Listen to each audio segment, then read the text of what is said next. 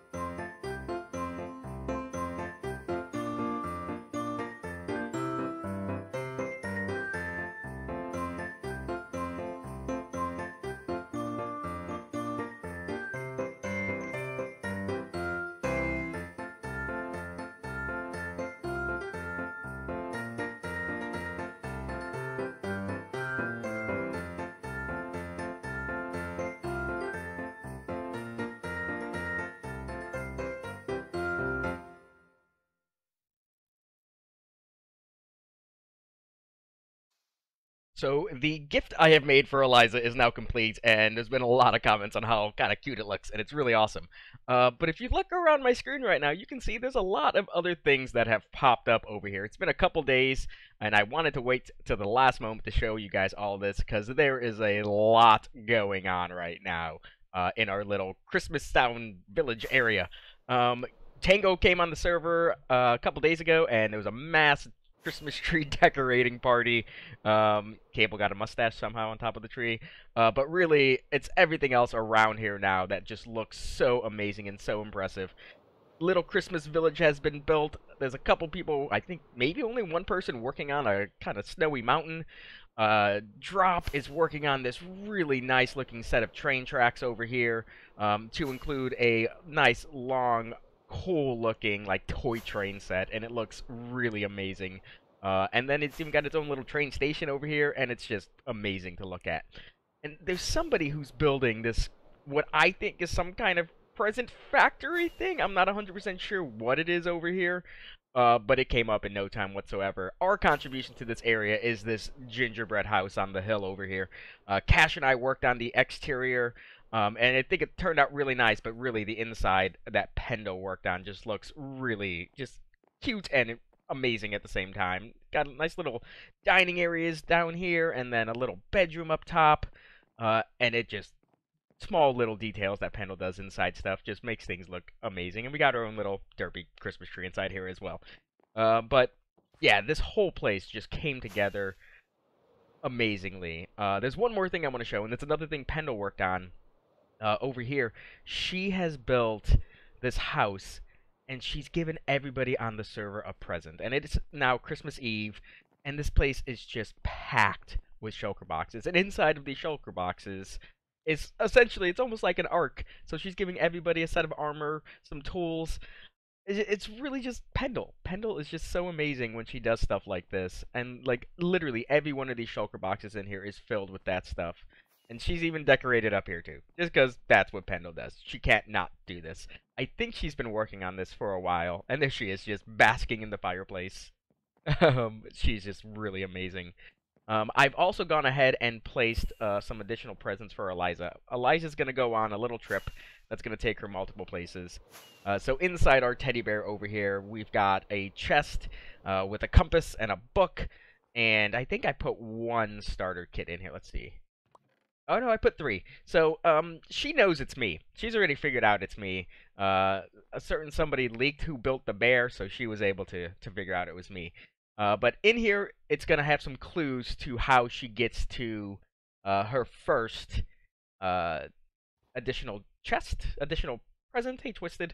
So this one, you know, head to the end, look north, go to your 9 o'clock, essentially. Hopefully she figures that out. I want to be online when she starts opening these presents, so we'll see what happens. No, Twisted. No, no looking. Yeah, you better hide. But for right now, we need to head to Hogwarts. Got to get all of our garb and things to head over there, because they're putting some events on today. I'm not sure 100% what's going on, but we're about to find out. Now, like every trip to Hogwarts for you, either book readers or movie lovers or both, either, doesn't matter. We start at platform 9 and 3/4. Where is it? 9 and 10 and 3/4, right in the middle. I love this idea they did with the train station here and the nether portal being right there. So when you arrive at Hogsmeade, actually, and the train station and train that Cable Guy built. And I hate Cable because he's amazing. He's amazing at all things Minecraft, except Redstone. I wonder why. He's a really good builder. But there's a lot of just hidden things, cool little Easter egg nods from the books and movies in here. So you got this little tavern here, and you can grab yourself a little container of butterbeer, which is really cool. There's lots of little shops and houses and things here. There's even a graveyard. And there's some stuff outside the village itself to include, like, the lake and, you know, the Shrieking Shack is what I think that is over there. And there are secrets and hidden things that I'm not going to show you guys because I don't think I found all of them yet. But I also don't want to spoil it for anybody on the server to do anything. One cool little detail, though, is I love these little banners up here, like, with the kind of house colors going on. I know Gryffindor's right there, and, you know, I'm a Gryffindor kind of guy. But let me show you guys the entrance into Hogwarts itself. So as you come out of the train, this first shop right here, look for the warped blocks and prismarine and things, and you come to a little candy shop. And then down in the basement is kind of the first secret, but everybody knows about it now, and it's really the only way into Hogwarts. And that is behind this trap door. There is a little button. Push it, and down you go. Yeah, don't want to get my head chopped off there. Come down into this little secret passageway, and get stuck in a cobweb. Thank you. Another little button, and the wall opens up, and you are into the main hallway down into Hogwarts.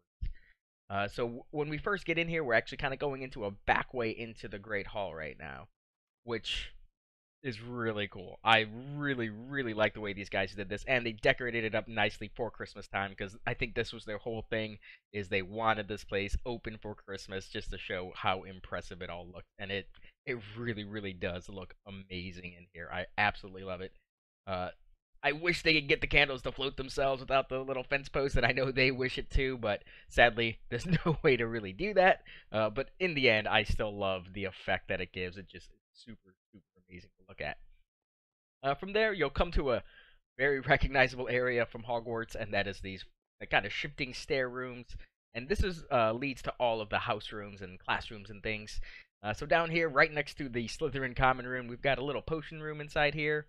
Like I said earlier, though, there are some secrets everywhere to include in there, and I'm not going to show all those off because that would be spoilers, and I don't like that. But I really love the Slytherin room.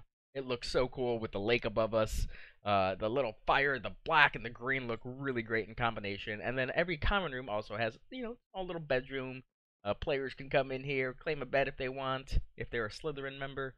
There's also slime that's spawned in here, which is funny. I just think that's a happy little accident. Let's call it what it is. I saw one in there the other day.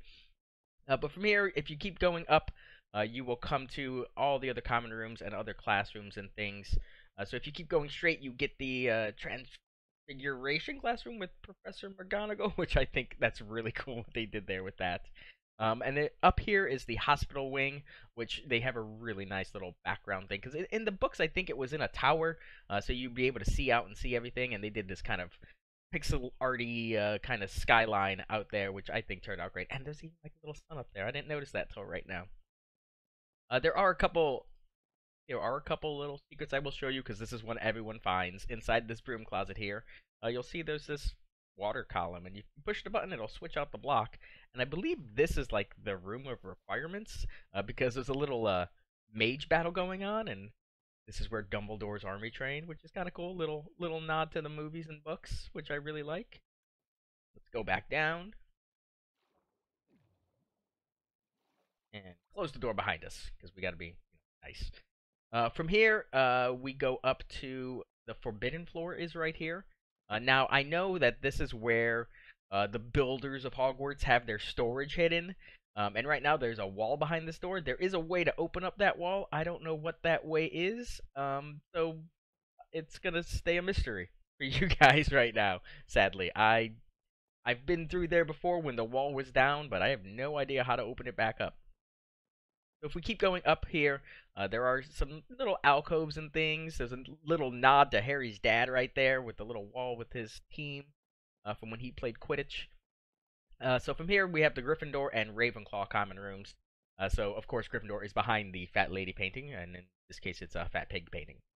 So you come to the common room, the little fireplace where Harry would talk to Sirius all the time, and then up into the bedrooms over here. Just little things I really like. I don't know if these trapdoors are supposed to be flipped or not. I keep seeing them differently, so we'll just leave them for now. And the Christmas textures are live and well, which is great.